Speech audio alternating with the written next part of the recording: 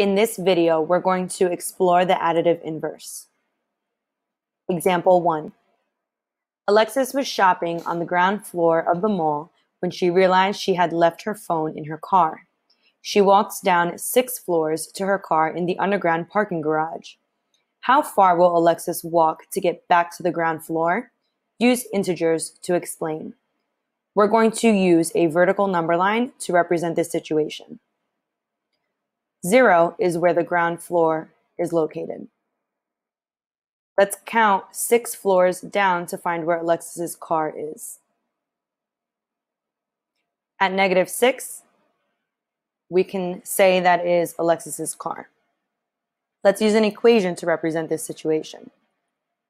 -6, the location of Alexis's car, combined or plus an unknown number equals 0. That will bring us back to the ground level. Let's count how many floors Alexis has to walk back up to get to ground level. 6. We can say that -6 and 6 are additive inverses. Alexis will have to walk up 6 floors to get back to ground level. Practice 1. A football team lost 14 yards during a play. The team had a combined gain or loss of 0 yards after the next play. What integer represents the yards gained or lost on the next play? We're going to use a horizontal number line to represent this situation. At 0, we can say that is the beginning of the play. To represent a loss of 14 yards, we're going to move 14 spaces to the left.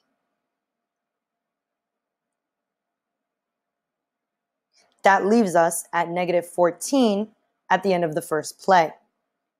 We're going to represent this using an equation. -14 combined or plus an unknown number is going to bring us back to the beginning of the play. That way we have a combination of 0 yards at the end. So in order to get back to 0, we're going to move to the right. Let's count how many spaces.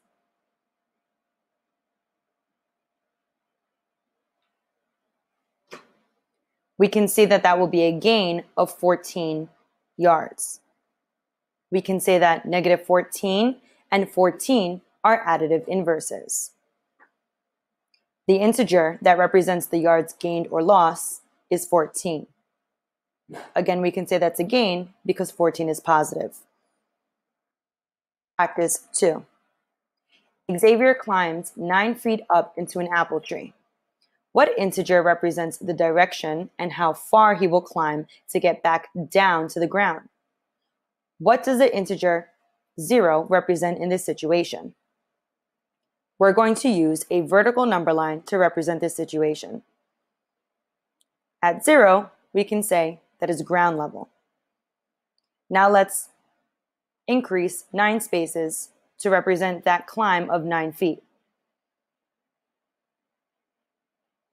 We land at 9, and we can say that represents Xavier in the tree. Let's use an equation to represent this situation.